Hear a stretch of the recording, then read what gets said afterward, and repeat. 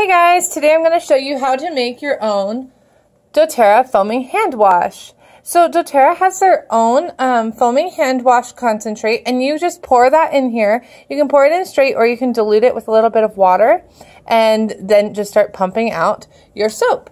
But I am out. So this is what you can do in the meantime until your next order comes in. You can make your own DIY foaming hand wash with On Guard essential oil. And look at how awesome this is. Great big foam. Woo! It's awesome. So this is great too because your kids can they don't have to scrub as much, right? You don't have to work up the lather. It's good to teach them that, but I have a little one, so having this already foamed and ready to go is awesome. Okay, so when you order the On Guard foaming hand wash, you can also get the pump bottles like this, and you will get a 2-pack. So this one's already full. Let's do this one. All right, I've taken the top off of my foaming pump bottle, and I'm just going to take some Castile soap. I like Dr. Bronner's Pure Castile soap that is unscented. There's some with lavender and peppermint and things like that, but I want the unscented because I don't want any fragrances.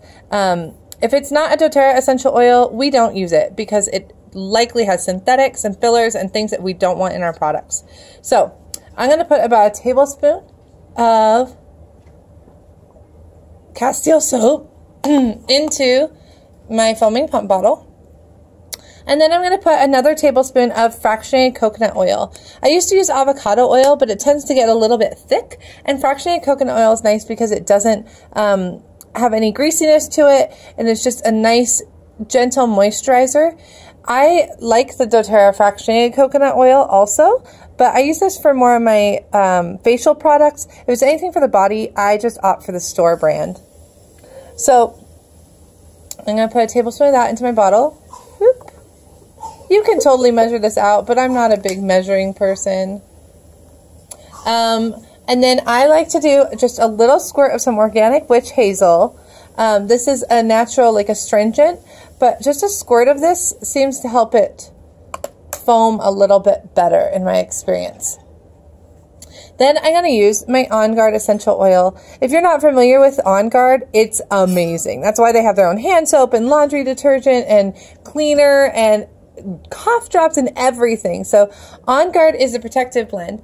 Not only does it kill germs, but it helps to boost your immune system at the same time. So it's perfect for a hand soap because you want to get all the germs off your hands when you're leaving the bathroom or you're working in the kitchen, but you also need that boost to your immune system all the time. It's about staying healthy. So let's put in 20 drops. 1, 2, 3, 4, 5, 6, 7, 8, 9, 10, 11, 12, 13, 14, 15, 16, 17, 18, 19, 20 drops of my On Guard Protective Blend Essential Oil. And then I'm just going to fill it with water. Alright, so I'm just going to pour some water into here. When you pour it in, you do want to make sure you leave a little bit of room for your foam pumps to go in to the bottle. So don't fill it up quite all the way. That's good. A bit more. All right. Just put the foamer in there and twist it on.